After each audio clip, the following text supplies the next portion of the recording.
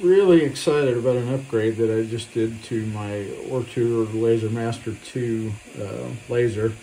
I added an air assist to the laser diode. This is a 20-watt laser, and this is a 3D printed part. It's just got like a 3D printer nozzle on it. I drilled it up just a little bit to let a little more air come out of it. And you just run a tube back to a pump. Originally, I bought this pump from Walmart.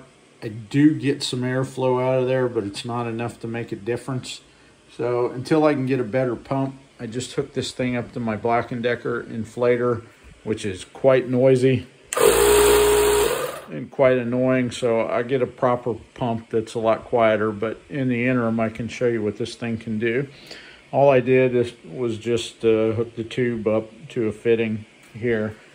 And I did a couple of burns. And I did the first burn here with no air assist.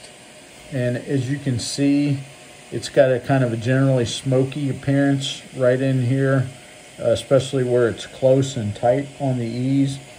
At the top of the logo, same thing. It's got burn marks. You can see smoke marks around almost the whole outside of the logo here. And then I did another burn, and I didn't touch any settings on the laser printer. All I did was just move it up just a little bit. And I did a second burn here. And as you can see, there's no smoke indication around the E. Look at the difference. You can see like the charring and the smoke. But there's no charring around the E at all.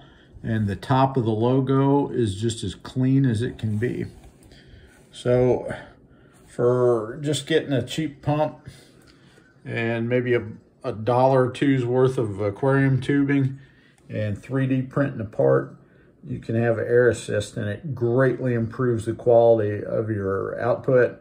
And it also greatly assists if you were cutting any materials. I'm not cutting here, I'm just engraving. And you can see both logos right here. And you can see that this is a much, much better finished product right here.